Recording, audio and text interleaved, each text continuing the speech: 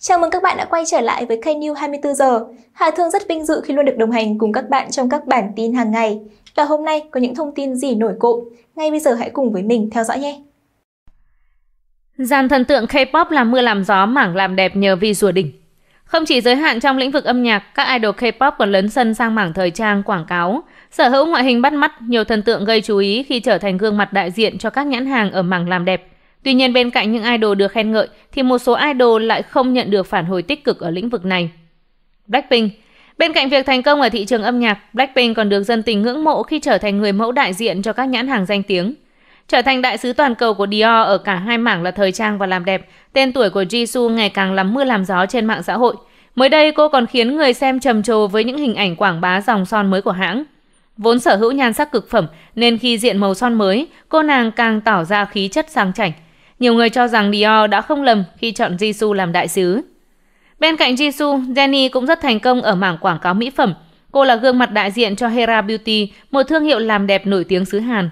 Với vai trò người mẫu quảng cáo, Jennie được dân tình khen ngợi bởi vẻ ngoài xinh đẹp và cuốn hút. Dù là một idol, nhưng thần thái ngút ngàn cùng những màn tạo dáng đỉnh cao của cô không thua gì người mẫu chuyên nghiệp. Cũng chính vì vậy, Hera trở thành nhãn hàng làm đẹp được săn lùng hàng đầu ở xứ Kim Chi. Thời gian qua, Lisa cũng có màn quảng bá cho hãng mỹ phẩm là MAC. Trong hình ảnh mới, nữ thần tượng hấp hồn người hâm mộ bởi nhan sắc xinh đẹp tựa búp bê. Nayeon Twice. Nayeon chiếm thiện cảm của công chúng nhờ sở hữu nhan sắc xinh đẹp và ngọt ngào. Nhờ vậy, cô lọt vào mắt xanh và trở thành gương mặt đại diện cho nhãn hàng mỹ phẩm cao cấp là Bioderm. Theo từng bức ảnh quảng bá thì nữ idol khoe trọn nét đẹp trong trẻo và thuần khiết. Seunggi Red Velvet.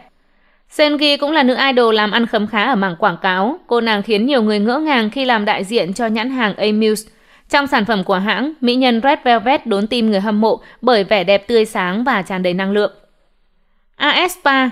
Các idol Gen 4 cũng nhận được nhiều sự quan tâm khi lấn sân sang lĩnh vực này. Gây chú ý hơn cả là aespa vì dù debut chưa lâu nhưng nhóm đã sở hữu tài nguyên quảng cáo không thua kém một số tiền bối. Nhất là thời gian gần đây, girl group nhà SM trở thành người mẫu đại diện cho hãng mỹ phẩm là Clio. Các thành viên trong nhóm đều sở hữu vẻ ngoài xinh đẹp, hút mắt. Tuy nhiên khi xuất hiện trong loạt ảnh quảng cáo sản phẩm, 4 cô nàng lại không tạo được ấn tượng.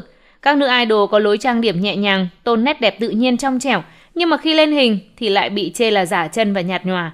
Nhiều người còn cho rằng các cô nàng không toát lên khí chất, xứng tầm với sản phẩm dù có nhan sắc nổi bật. Tiếp theo trong danh sách này là Kip Warner. Dù mới gia nhập đường đua Kpop chưa lâu nhưng mà Kip Warner đã nhanh chóng gây chú ý ở lĩnh vực quảng cáo. Hiện nhóm là người mẫu đại diện cho hãng mỹ phẩm S2ND. Xem từng tấm ảnh quảng bá, nhiều người hâm mộ không ngừng gật gù vì các thành viên của nhóm đều toát lên vẻ đẹp trong veo, ngọt ngào và phù hợp với sản phẩm. Yujin của IVE. Xưa nay Yujin được gọi là gương mặt thân quen vì làm đại diện cho các nhãn hàng từ thời còn chưa debut. Mới đây, mỹ nhân IVE còn khiến nhiều người trầm trồ với vai trò người mẫu đại diện cho Channel Beauty. Tuy nhiên, concept mà Yujin chọn lại bị netizen cho là không phù hợp với nhãn hàng cao cấp. Thần thái biểu cảm của nữ idol còn khá non nớt, chưa tương xứng với tên tuổi của nhãn hàng. Nhiều người còn nhận xét nhìn Yujin như một hot girl đang quảng cáo mỹ phẩm tầm trung trên mạng xã hội vậy. Ki của Shiny. Không chỉ có các idol nữ thành công trong lĩnh vực làm đẹp, nhiều sao nam cũng gây tiếng vang ở mảng này, trong đó có thể kể đến như là Ki của Shiny. Anh hiện là người mẫu đại diện cho hãng eSport.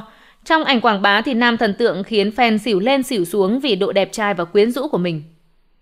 Kai EXO. Kai cũng khiến fan nở mày nở mặt khi là đại diện thương hiệu của YSL Beauty. Nam idol khoe nhan sắc nam tính cuốn hút cùng với thần thái đỉnh cao làm người hâm mộ u mê không lối thoát. Dino của Seventeen. Dino cũng gây xôn xao trong cộng đồng fan khi mà quảng bá cho hãng Bioderma. Trên tạp chí Elle, nam thần tượng khiến fan đứng ngồi không yên vì quá đẹp trai và thu hút.